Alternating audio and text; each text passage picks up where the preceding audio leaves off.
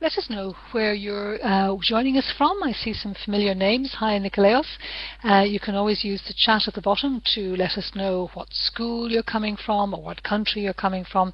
And of course, you can also use the same place to put any questions or to raise any issues about today's webinar. We're also going to make a recording of this afternoon's session and make that available for people later on, so you are very welcome to share it with colleagues. We'll let you know when it's available online. And I just wanted to remind you, this is the ISE portal and website, which presumably you are already familiar with. Also to remind you that this is something we're running at the moment, the ISE Observing Challenge, which Chris North spoke to us about a couple of weeks ago from Cardiff. So that is open until the end of June. So please do take part and win yourself a very nice poster for your classroom. We are also keen to get as much survey information as we can at the moment, because we're coming to the end of the funded part of the ISE project, which means that it's important for us to get as much feedback as we can. So you'll find a link on the front page of both the portal and the website to the ISE survey, and we'd really like to ask you to complete it for us. And thank you. As you can see, Meeting Support is putting the links in to the to where you'll find these various different more information about the survey and also Observing Challenge. But let me hand over to Rosa now, who is going to take us through the light pollution scenario. You can ask questions during the time if you want to. We'll also have an open microphone time at the end if you'd like to join us via audio, and we hope there'll be lots of time to answer any questions that you might have. Rosa. Hello everyone, good afternoon. It's a privilege to be here with all of you. Luckily enough, I know most of you, if not everyone, so it's very nice to have you here accompanying me in this light pollution journey today. I know that some of you are already aware of this growing problem and already doing the best you can to fight it, but it is very frightening what's going on in the world about light pollution and how we are losing our skies. And there are several reasons why this is a problem and why we should fight it the best we can. So we had this opportunity of creating a scenario in Inspiring Science Education to help you share this problem with your students. And this is what I want to navigate through with you. It's how you awake their knowledge about light pollution, how you create a worry on them that there's something to be done, and over more, a reason for them to fight it and how they can fight it. So we understand that students are the best solution in the world to find and help us fight light pollution. Now, the problem is that most people in the world have not heard about light pollution. They don't know what it is, and actually in many places where I go, people make fun out of it. Light pollution, I mean, this is impossible, light pollution. And so when you explain and you tell that the problems that arise from light pollution, people get really scared and worried, because it's a problem that we are just starting to understand. So this is what I'm going to share with you today. And I start with this very new release. It's from last week or 2 weeks ago. They just made a new world atlas of artificial night sky brightness. And this is a very frightening picture, really, really frightening. It's something like a horror movie. If you think about this, and if you were here in presence with me, I would ask you, why is it possible for us to see this illumination from the sky? If you think about it, that means that all these places that you see in yellow and in red are places where there are too many lights facing upward, facing to the sky. Okay? And I mean, if you ask yourself, if you want to go anywhere and you want to illuminate it, what do? What is the first thing that you do? You point your flashlight where? To the sky or to the ground? To the ground where you're walking. And usually, if you are smart enough, you will say to the ground, because I want to see where I'm walking. And in fact, most of the light poles in this world are facing upward. So they are actually illuminating the stars. And what is the benefit of that? Well, I cannot say there is no benefit. There is one benefit. I click in the next image, which is a beautiful image of Europe, seen by the International Space Station. It's the Earth from the sky. It's beautiful, very beautiful. But is it worth it to pay something like, for instance, every 10 euros that we pay for light illumination, 9 are being used so that an astronaut in the International Space Station can make this pretty picture? Do you think it's really worth it? I don't think so. And this is causing so many problems, and this is what I'm going to show you. So in this next slide, you can see what astronauts see when they are up there. So this in the top right, you see an astronaut in the window that they say it's their favorite one, where they look to the Earth. So the International Space Station make a complete circle around the Earth every 90 minutes. So they see the sunrise, the sunset, the night side, the day side. So it's a beautiful picture. And the picture that you see, the big picture, is the picture of the Iberian Peninsula.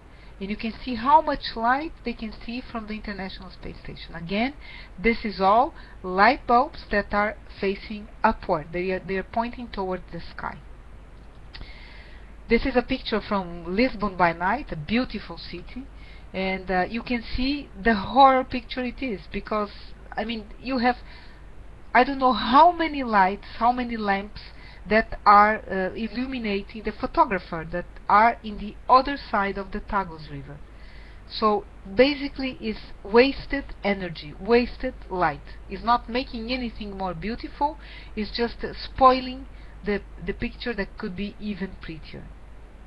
Now you ask yourself, well, illumination is important. Of course it is. And if it is properly done, there's nothing wrong with it. And actually, I show a picture here. It's the space from Earth. And this is a beautiful picture taken by an astrophotographer in Portugal called Miguel Claro. Actually, the background of my PowerPoint is also a picture by him. And it shows the picture, the sky, the Milky Way, seen from Alentejo, which is a region in Portugal where we don't have that much light pollution. And this is the sky that everyone should see. And in fact, if you think, well, I would like to see the sky. If you are not sure if you like to see a starry sky, remember that first experience you had in a planetarium, where you enter a planetarium, the darks are going out, and then you see that beautiful starry sky. It's amazing. I adore that. But then at the same time, we feel pathetic, because that means that I have to go inside a building to see a projection, an artificial vision, that tries to create the same feeling I would have if I was outside. And why is that? Because outside I cannot see anything. So this is really a horrible thing. I have to go inside walls and simulate the sky that belongs to us. It's our world heritage. It's free. It's for everyone. And we are losing that. That means that we are losing the contact of the essence of what we are. We are losing the contact with everything that sparkles our interest to know more. Where are we? What are we? What are we doing here? Is there a purpose, or is there no purpose? What is the universe? Is everything I see all, or is there more? So all this curiosity is part of being human. And the fact that we don't see the dark sky, I think is making us less humans. Actually, the fact that we don't see the sky, it's making us lose our sense of scale. And if you don't know how small and fragile our planet is, then you can behave in improper ways, like wasting the resources that we have in our planet for us to be alive. No one is spoiling our planet. We are just making sure that all the conditions that are necessary for us to be here are being destroyed very quickly. And if you have a sense of scale, you know that going to another star, living in another planet, is not something easy to be done. It's actually very complicated. So losing the sky, losing the dark, brings this very first and one of the most complicated issues to solve. We're stopping to being humans. Now, what is light pollution and what is the origin of light pollution? Well, light pollution comes from cities usually. Okay, it can come from our houses. Actually, if you look at this image here, you see the many buildings that are illuminated at night, and there is nobody in, nobody working there. Even the little towers on top of the buildings are illuminated, or laser beams to call for attention. All of this is destroying our night sky. Okay, it's preventing us from seeing the beautiful sky. But far more than that, it's also spoiling artistic view. For instance, I show you this beautiful picture of Van Gogh, the Starry Night over Rome, and we know nowadays, if you visit the place where he painted this picture, he couldn't have done it nowadays, because we cannot see stars from there. Basically, we don't see any star in there. But there are far worse problems. So it's a waste of energy. It's a waste of money. Of course, you're wasting energy, you're wasting money. If you're producing energy, you are producing atmospheric pollution. You have impact on living beings, because our planet does not go to sleep anymore. So birds and flowers and plants and other small animals, insects, and all the fauna, including us, is not sleeping anymore. We don't have nights anymore. So this has a huge impact on us. I will show you that a little bit later. And of course, it has a big obstacle to astronomical observations. I think that most big cities in the world had or have observatoriums. In Portugal, for instance, we have 3 that can no longer be used to do research with night sky objects, because they are located in heavily light polluted areas, so that they cannot see the stars anymore, so they cannot do research there. And this is, of course, a problem. So what are the types of light pollution? Okay, so you see in the picture on the top right, you see glare. So there's too much background light. Okay, reduces visibility. Practically you don't see the sky. Then you see on the bottom right, light trespass, light that goes into our houses. How many of us cannot really have darkness in our houses because we have light illuminating inside our houses? And if you think about it, if I live in a building like this one that is shown in this picture, why should I have a light pole illuminating this at this height, height? So the light is coming inside my house. Why? Okay, so there is no purpose, no reason for that. On the bottom left, you see accumulated light. So you see too many lamps accumulated in the same place. All of this is unnecessary illumination. Okay. So you see here a few examples. On the top left, you see someone decided to illuminate their building, and as a result, the other building is also illuminated. We see that coming from neons and some even buildings, really buildings that are trying to illuminate for security reasons. Then we see that they are illuminating the other building. And on the right, you see how it should be illuminated. If you want to illuminate your building, fine, but illuminate it properly. Okay. And then on the bottom, you see the shielded lights, and then you see on the left, you see a boy. The boy is being illuminated, and on the right, you see a wrong type of illumination. It's causing really a lot of light pollution. So why do we illuminate, and why do I advocate, and I advocate for having light in the streets? Of course, there is no problem with that, but you need to take into account that you have to build it properly. So on the left, you see a house that the owners decided to illuminate the house so that no one would trespass and enter their garden. Okay. And if you look very closely to the picture, you will see that there is a man in the fence that I don't see on the top, but I see on the bottom. So the moment I shield the light, I see the man standing in the gate. Okay. So again, the illumination is fine, but it's not properly shielded. If you see the car, for instance, it's the same problem. Can you see a person crossing behind the car? So it's very dangerous situation where we don't see what's going on. So the problem continues because it affects our health. So I showed you an example where light is coming inside our rooms, our house. And actually, you can see inside the houses many times, you can see computers turned on, or TV LEDs, or your mobile phone, different types of light pollution inside your very house. So what happens then is that we are beings in this planet, and when our species started to be created, there were clearly distinction between day and night. And our body is prepared to have certain number of hours of deep sleep, and during that deep sleep we produce important hormones that regulates our bodies. Okay, if you don't have enough deep sleep hours, you get sick, or even worse, you don't produce the hormones that are necessary to prevent you to being sick.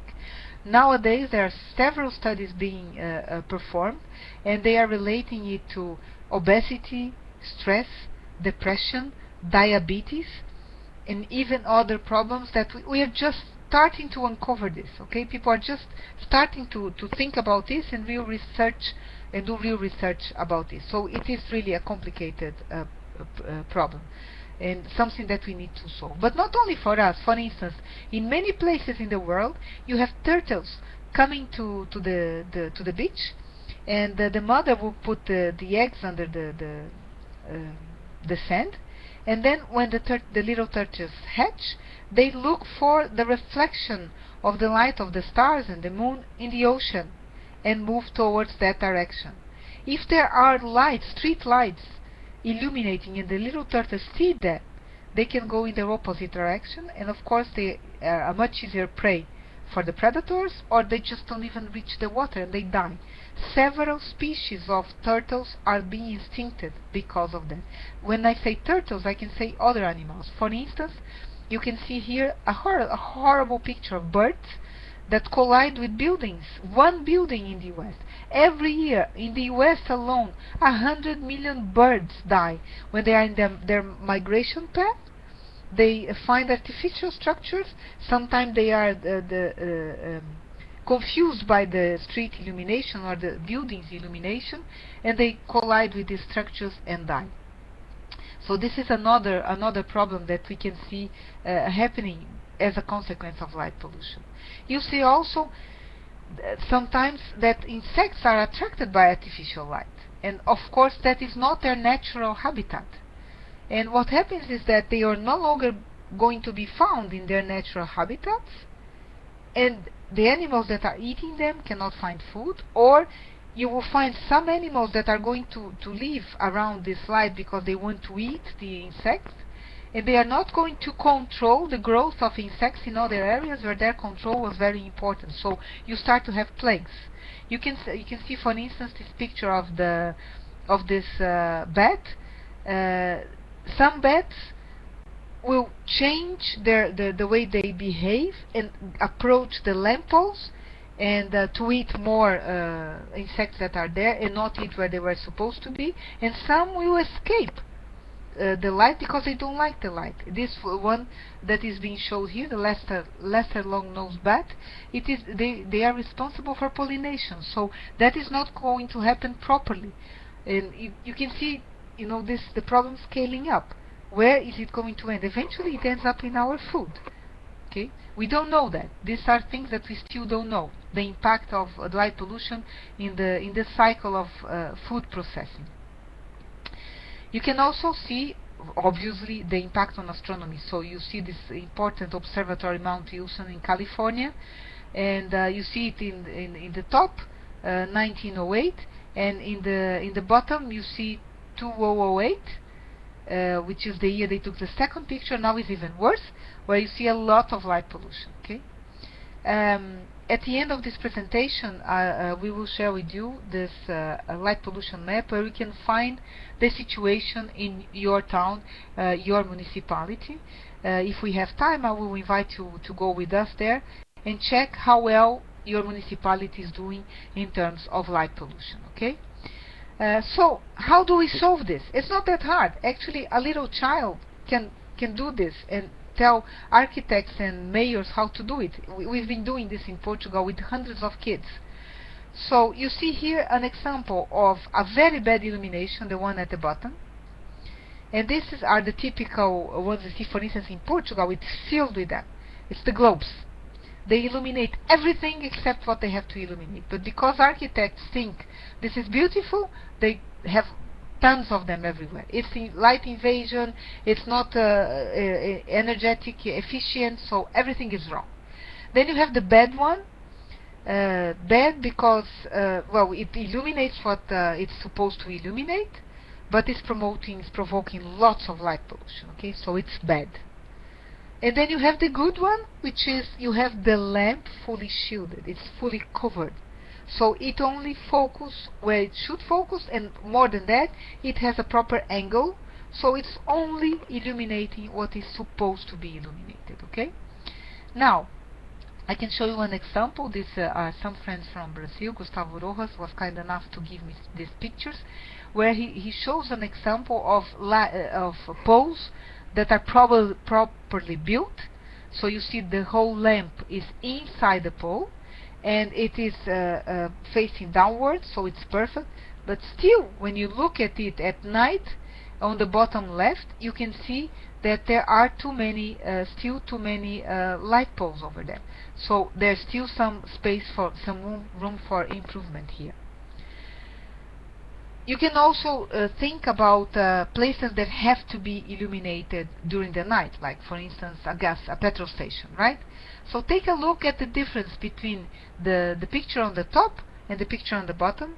So the owner changed the way he illuminated his petrol station, and I don't think I need to ask you which one is better. Of course, it's the bottom one, right? It's the one that is far better than the other one. Of course, there is some money that is necessary to be spent there in order to put in this shape, but afterward he will certainly reduce his illumination bill by half, if not more, and will not promote light pollution. Will not be a source of light pollution.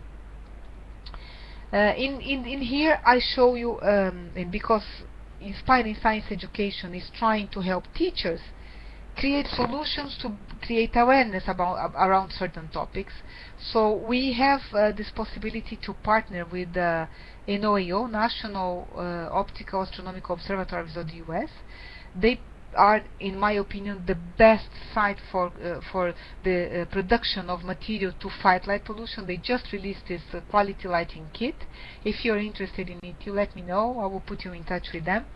And this is part of their kit. You see an example where they are simulating a globe, and what would happen to a street when you have a globe.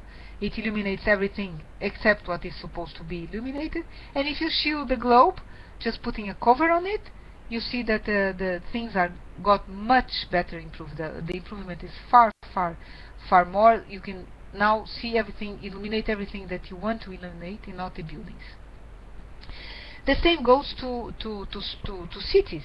You see here an example of a city that changed their whole illumination. You see on the top how the city was before, and now how the city is now. And besides saving a lot of money, it's saving the sky and offering to the people living in those streets a better quality of life. Actually, in Portugal, we have a program that is called Dark Sky Ranger. You can see the logo on the top left, on the bottom left. Dark Sky Rangers is a project that we have in partnership with National Optical Astronomical Observatories, where we have students fighting light pollution. So again, if you want to know more about that, you can also contact me. And the idea is to have students producing an evaluation of their street, and delivering to the mayor their reports and asking the mayor to change it. And we had a very good example in Portugal. A 7-year-old did that, and he managed to convince the mayor of a very big town to replace the illumination of the street. A 7-year-old. So it was an amazing experience, and it was not hard to do. So this is the purpose of the scenario that we created for Inspiring Science Education, is to help you do that with your students.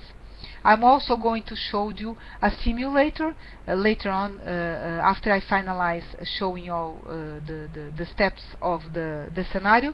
We will navigate through to the different tools with the help of our support here for the meeting, and I will show you how to use this needless light simulator. It's online, it's free, and it's very user-friendly. You can easily show the effects of light pollution just by putting lamps over there, then covering it partially and fully shielding it, and you will see the difference it makes. You can have actually the last step is not here, which is diminishing the height of the pole, so you can have starry skies and illumination at the same time. In fact, if we think why we illuminate things, for instance, in this example here, we have a house, and the owner of the house wanted to illuminate the road. So if you want to illuminate only the road, what happens is that if you lower the height of the pole, you can go to the height of your knees. You don't need it higher than that.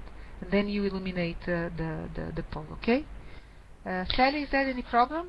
Rosa, yep, no problem. But before you go into the various different tools, there are a couple of questions in the chat which I'd love to put to you. Could we do that quickly? Yeah, sure. Go ahead. I don't hear you, Rosa. Yeah, okay, great. Okay, yes. A couple of very good questions in there. First of all, from Hubert. He asked about reflection from the ground. In the case that you direct all light towards the surface, you will still have reflection towards the sky? Question mark. What do you do in that case? So reflection from the ground. So there's not much you can do about that. There is some reflection, and if for that reason you won't have a perfectly dark sky, but you have to regulate the power of your bulb, so you minimize this effect the best you can. And also you can have a ground in such colors that reflects less, so you diminish what we call the albedo. There are proper materials that you can use that don't reflect so well the light, so you won't have that problem that much. Okay, and then Nuno, thank you, Nuno. You gave us a link to a strange ball-shaped lamp, but I think it's a link to a Dropbox, and I'm not sure. I couldn't open it. So if you have a public picture that we can have a look at, we can have a look at that one. So there's a strange-shaped light, and there's a strange-shaped light. And then there's also a question from Anita from Croatia, and she was asking, you showed a picture a few moments ago of a city. Bad light, good light in a city. She was just curious, what city is that? Do you know? It's a city in Chile. Do you know what that is?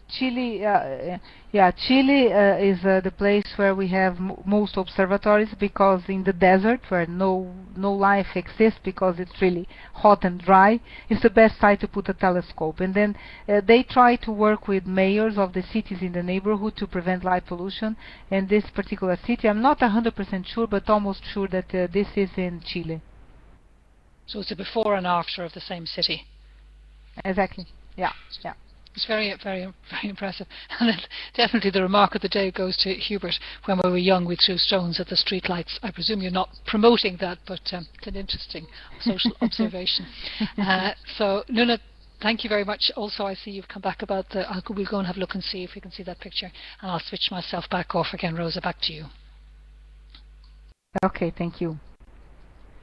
Okay, actually, I'm just finalizing here, and I'm going to show the scenario, because I mean, we can again, if any of you feel the need to organize another webinar, just talk to us. We'll be available to it. Actually, the guys from the NOAO are all the time promoting webinars and on how to use their tools and building new tools and new resources. So we Inspiring Science Education will be very glad to connect you to all the resources we have in the platform, all the scenarios, and to communicate communicate with you the best we can. So what we did was, I'm going to navigate the scenario. We had some problems with me sharing the screen, and because I know these things happen, I had a backup plan, which is here, and I'm going to go through the scenario, and in the end I can again provide you orientation on how you get there, how you get your own scenario. So Inspiring Science Education is built in a platform that is called Open Discovery Space, and it's a platform that hosts several thematic communities. We have one community that is specific for Inspiring Science Education, and for those of you that like astronomy, we have one devoted to astronomy. It's in Portuguese, it's called Astronomia Hands-On, but we have lots and lots of materials in Portuguese, Spanish, and English in that community. Okay, we have something like 300 users or more users just in that particular community. Actually, we have a community just for light pollution there as well. I forgot to find that link, but if you go to the portal and you search for light pollution, you will find us there. Okay, or again, at the end we will provide you my email. Just contact us and we will find a way to provide you access to all of this. So we created this scenario that is called light pollution. And Inspiring Science Education, so I was telling you about the communities, and then you have another tool, which is the authoring tool, that allows you and guide you to build a scenario using the inquiry learning methodology. It's a methodology that tries to engage students in the scientific discovery. So instead of telling students, instead of doing what I did today, and instead of telling them there is light pollution, this is what light pollution is, and these are the effects, and memorize this and answer some questions, inquiry invites them to discover by themselves that this is a problem, and to propose to us what solutions they would take in order to solve the problem. So in this scenario, you have the orientation phase, which is when you sparkle the curiosity of the students. Okay, this is one of the most important phases of inquiry, is the moment when you awake the curiosity for the student, because usually, I mean, they don't know what light pollution is, they don't care about that. If you enter the classroom and say, hey guys, there is a thing called light pollution, and I'm going to show you the effects and how you can solve it, might be good, but I mean, they're not curious about that. So the first thing is to awake their curiosity. So in this scenario, you will find this picture, which is recently released by National Geographic Kids, and there's a very nice article there related to it. You have two movies, a link to two movies that target the problem of light pollution. And so the idea is that after the students will see this, they will certainly be curious to know what is it and what can they do about that. Okay, so this is the initial phase, and these scenarios have an added value that we created from Inspiring Science Education team, which is the problem-solving questions that tries to help you evaluate the competences in problem solving from your students. You can also create your scenario using the authoring tool, and you can choose to use or not use the problem solving. But for the demonstrators, and this is one of the scenarios that we call demonstrator, because it's reviewed by experts in the team, in the field and in the team of inquiry and the problem solving questions. So you can use this one that is ready for you to use, and the questions are there. And in the end, I will show you where you find information about the performance of your students. So this is very rich environment to help you evaluate what's going on with your students without having them feel that they are being assessed all the time. Okay. The next step is to have them create their own hypothesis. So there is some guidance here on how you should build this, how you should do this with your students, how they should build their own hypothesis, and to create their hypothesis using a Google Doc and deliver that to you.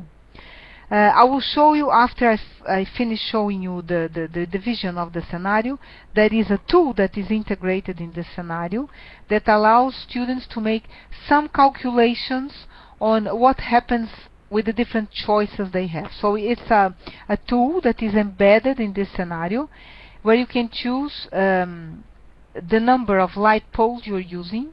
You can choose from 3, 6, and 9. Or you can choose the different height of the poles. I don't remember by heart which are the heights. You can change the type of bulb. You can change the power of the lamp, and you can change the type of shield that you use. So all of these have different consequences, in terms of being visual and immediately giving you feedback on what's going on. Needless light is better, but this one allows you to calculate outputs, which helps when you are making an audit of a street. It helps you to know what you have to take into account. Okay. Then they go to another phase, which is they have to gather the result and analyze the result. And there is some guidance for it there as well. And at any point, so this was created by us, and some teachers saw it, but maybe you don't like it. Maybe you would like to produce a different analysis interpretation page with more things in it, with more options or more enriched. You can clone this scenario and modify it at your will. You can create your own scenario. Actually, you should clone the scenario to have your own assessment, to have your own copy that you can tailor to your own specific needs. Okay.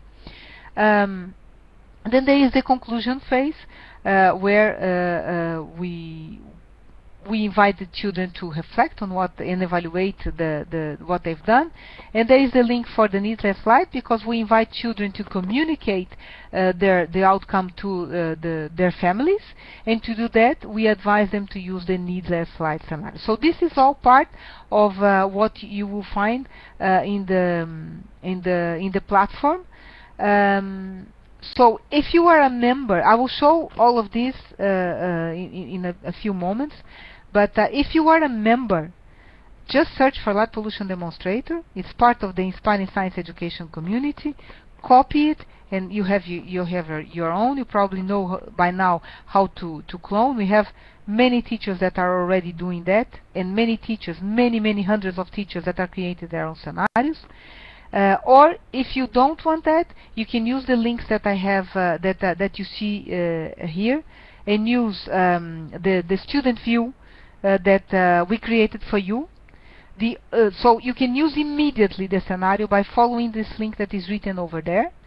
The only shortcoming is that you cannot see the assessment of your students. If you want to see the assessment of your students, you have to create your own, or ask us to create a couple of scenarios to you and provide to you the teacher link and the student link. Okay. You also can preview the scenario using the link below that one. You also see the scenario there. So in terms of PowerPoint, I think this is it. And now I would have to ask our friends from the support team. We were unable to share my screen, so we are going to share. They are going to share the screen with you. Maybe while the screen is being shared, Sally, do we have more questions, or are we okay for the time being? I think we are okay for the time being. People saying that they're very positive about the talk. It's a really motivating topic. I can easily see how teachers could get really excited about this, and certainly in terms of having a social impact, it's very, very interesting. So while we're waiting to share the screen for the moment, if anybody else has any questions for Rosa, maybe you could put them in. It's interesting when you say 7-year-olds. I presume you can start applying this kind of thing from very, very early on, can't you? Up to teenagers, right the way through the school process. Yeah. Yeah. We go from 8 months to 90 years. The youngest, this was the group. It was Francisco Pires. Actually, if you go to, let me find the site, you will see Francisco Pires there. Exactly, I'll copy the site here. You can see several videos there. Actually, we have a Facebook page for the Dark Sky Rangers, and in our Facebook page you see Francisco there as well. He was the youngest one. Oh, actually he was not. He was not. The first Dark Sky Rangers we had, they were 6-year-olds, and they went to the streets with their parents. They went to the streets with their parents to mark the light poles in a Google map, and the type of illumination they had, and to make an audit. And the funny thing was, the little guy won an award, and when he came to receive the award, he told us that being a scientist was really very hard. He knew that doing research was something that is really very hard. And we asked him, why would you say that? He said, well, because in my research, this is 5 or 6-year-old boy. In my research, I had to get up very early to see when the lights are turned off in my street, and that was really hard. So that was really fun, really fun. Yeah, we're seeing all sorts of things on the screen at the moment, including my colleague's travel agenda. But I think we now have the correct one for you. So you see this one. Fit to screen. You need to. So for everybody, sorry, if I can just warn everybody, you need to click Fit to Screen, which is on the screen in front of you, to be able to see the full screen on your own screen. So Fit to Screen works fine for me now. You see it, Rosa, as well? Yes. Maybe everyone we can give just a little moment so that everyone can click on Fit to Screen. Yeah, I have that in my own. I can fit to screen in my own as well. Yeah. We are now looking at the double screen. So if we can go back to maybe we can start using the tool. Back to the tool. There it is now. Okay. Yeah. Over you are. Exactly. Perfect. No, the other one. The other one first. The one that you were. That was perfect. Exactly. So I would ask you to please go there and select 9 light poles. Just click again, yeah. Then you select the height, please, to be the highest one, which is the button below. Yeah, that's it. And now please select the bulb type. Well, you can leave the bulb type to HSP, yeah. And the link below 50 watts is okay, and then change the chilled also. No, the last one, yeah, that one. Yes, no, another one. Click once more. Yeah, that's it. And then go to the tab that says run the experiment. No, I want the globe. So no, the globe, exactly. Yeah, run the experiment.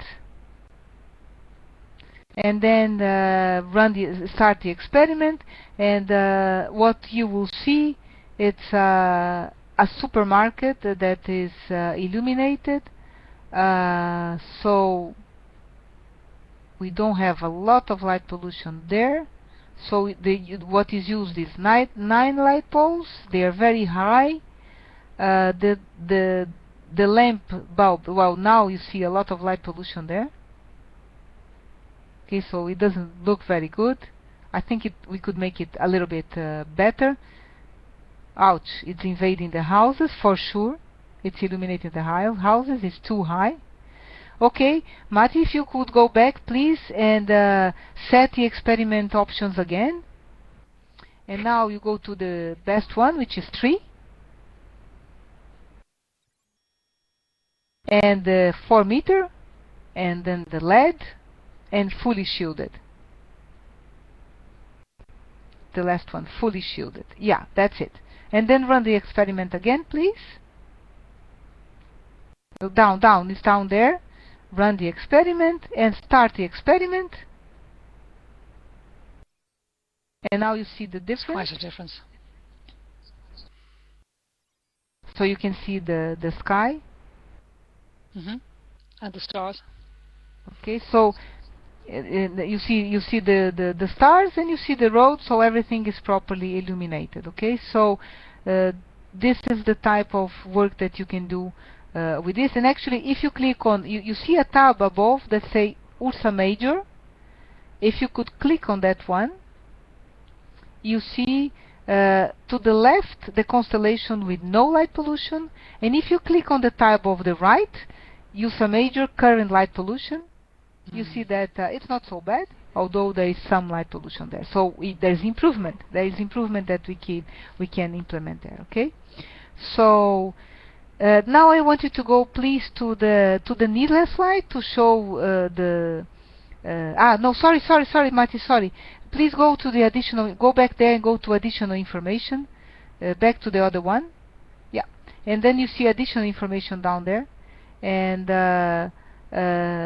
let me open in my own. So let me run the experiment. Okay. So you should see some parameters when you go to run it. If you go to run the experiment tab, you have something there, one tab there. Go back to run the experiment. Yeah, you have something, a tab that says data output on the beside. Exactly. So there you have some numbers that can help you evaluate more or less the result of your options. Okay. This might be particularly interesting for somebody like. I was just going to say for Anita, because Anita is asking, she's a mathematics teacher and she'd like to use some of this. So when you start to see data, then it absolutely is something that she could use. Mm-hmm.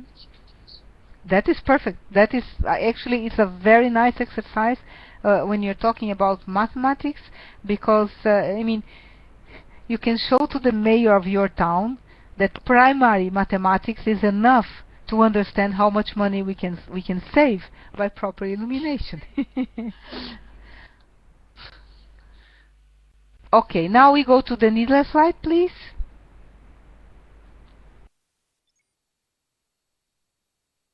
Exactly.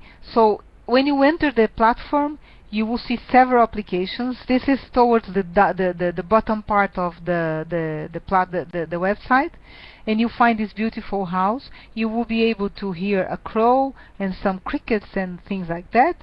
And you see there a house, and you see the beautiful starry sky. You see someone to the right with a telescope observing the sky, and then the owner of the house says, well, it's dangerous out here, I'm going to put 4 light poles here. So Matty, if you could please populate the road with light.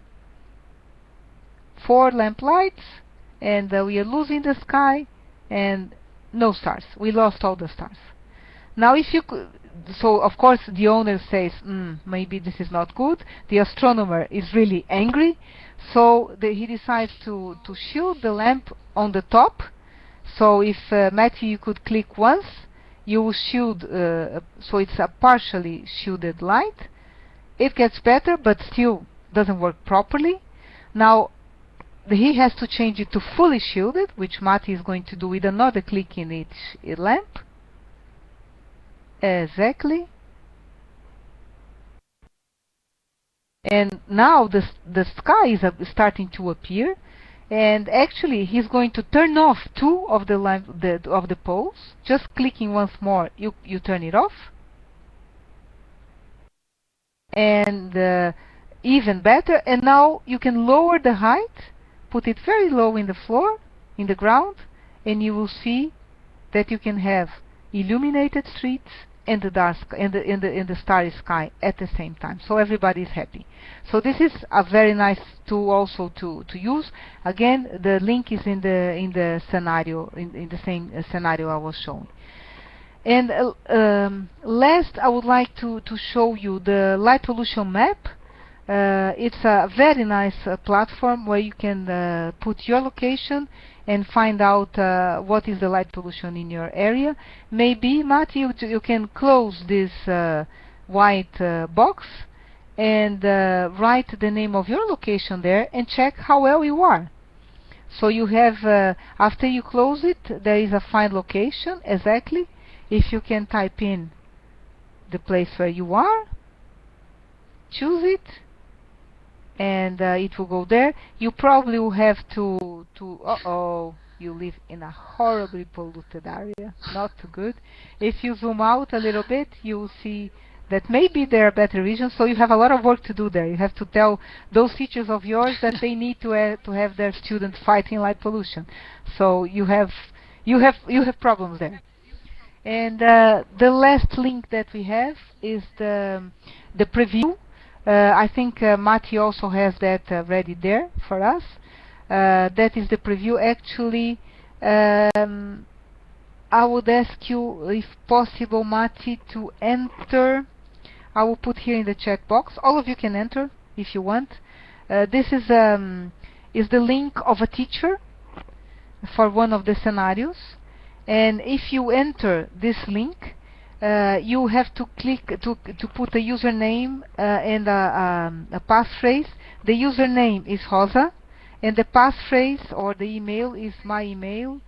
But this email that I'm writing down here, you have to use those credentials to get into this teacher link. And once you're in, so Mati, if you could please try to get into this link and use these credentials. You are in, no, you are in the preview. You have to click in the link that I put down here in the chat box. You have another link, which is the teacher view of one of the scenarios.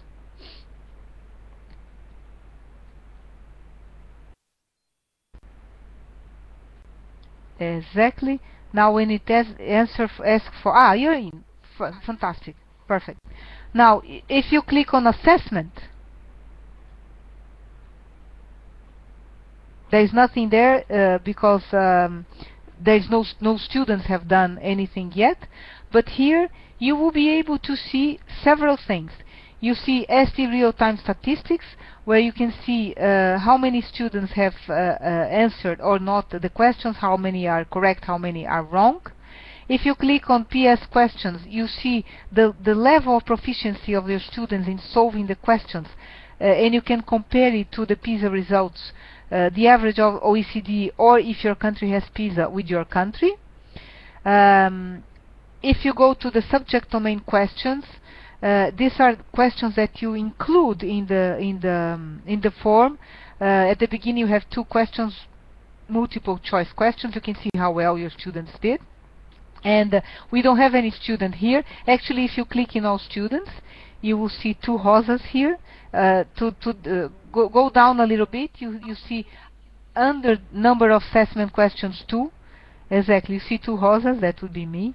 And if I had answered the questions, you will see the answers there. If you click there, you can see and evaluate each student individually. And the last tab, if you go back to the top, you can see the class average time per phase. And that will let you know who did the work and who didn't. So I performed this activity in schools. And sometimes, of course, I stay there for 1 hour. And you will see that they spend like this activity is supposed to take from 45 to 1 hour. You see the kids that took 10 minutes in one phase, 15 minutes in another one, so on and so forth. And you see those that stayed 5 complete seconds in each phase. And of course they didn't get anything right. All the questions were wrong because they didn't spend enough time. So these are useful tools. And if you click on the settings, you can you're viewing this as a student. But you can change it to see it as a teacher. Okay? And if you click teacher, and now if you scroll down a little bit, you will see what is the correct answer to the different questions. And also for the problem-solving questions, you will also see which are the problem-solving questions are questions where all the answers are correct. And you are trying to see who are the high performer, middle performer, or low performer, and you also know which are the ones that are in each situation. Of course, as a teacher, you might think these questions are not okay. I want to change them. If you clone and have your own scenario, you can do whatever you want. You can even use this one as a basis for creating another scenario about another topic if you wish. Okay. I think I shared and showed everything that I wanted to share and show. Maybe I hand over to the audience if they want to ask anything. Just want to state again that we are here to help and support you if you want to use this platform. Any questions? Any issues anyone wants to raise? Nito, I hope you see how you can use it for maths teaching. We will have a recording, of course, of this afterwards, and you can always contact Rosa as well too. She's given her email address, and we'll give another email address in a few moments as well. Okay, well, just while people are thinking maybe if they have some questions, I'm just going to put up the closing slides, which are there now, just to remind you about a couple of other things. Don't forget our observing challenge, which is all very linked to what Rosa's been talking about as well, of course, and it's also another way of engaging with students. We know that for many people school is finishing or almost finished, but maybe you're looking for some nice activities to do right at the very end of the year. So you can always both, obviously the light pollution one is one that you can do, and also you can look at the observing challenge as well. Good to know that everything was nice and clear, Anita. Thank you very much. Don't forget our survey. So we have here quite a few people from different countries taking part in the webinar this afternoon. Please give us your feedback. Please tell us what you think of ISE. We really need to get your input. If you haven't filled in the survey yet, please do so. It won't take you very long, and we'd really want to hear what you think of the service and what you think of what ISE is providing and what it could go on to provide in the future. We have one more webinar in this series, which is taking place on the 13th of July, so in just 3 weeks, and that is about the NASA Kepler mission taking place on the 13th of July, and we're really delighted to have Alan Gould from UC Berkeley, who's going to be joining us for this webinar, and I know that we will have lots of people who are interested in that. Good to see you're going to summer school, Anita, as well. Thank you, Carolina, as well. And that's just our final comments, final remarks. Just to follow us on Facebook, or follow us on Twitter rather, like us on Facebook, take a look at the YouTube channel, and don't forget the SlideShare account. Everybody who took part this afternoon will be hearing from my colleague Alberto with a link to the recording. So if you'd like to, if you want to have a look at that, please do, and pass it on to your colleagues. Anything else we should be saying, Rosa, before we come to an end? No, just please come back, keep connected to us. We promise to come back with more all the time. We'll just get adding to the resources according as time goes by. So hopefully you enjoyed this afternoon and found some of those resources very helpful. I'd like to thank my colleague for the support and meeting support, and for showing us around the various different sites that we had this afternoon. And thanks to you, Rosa, as always, for really having so much enthusiasm and so much to share. It's been really nice this afternoon. So thank you very much, and bye-bye now. Thank you, and Mati, very much. Bye.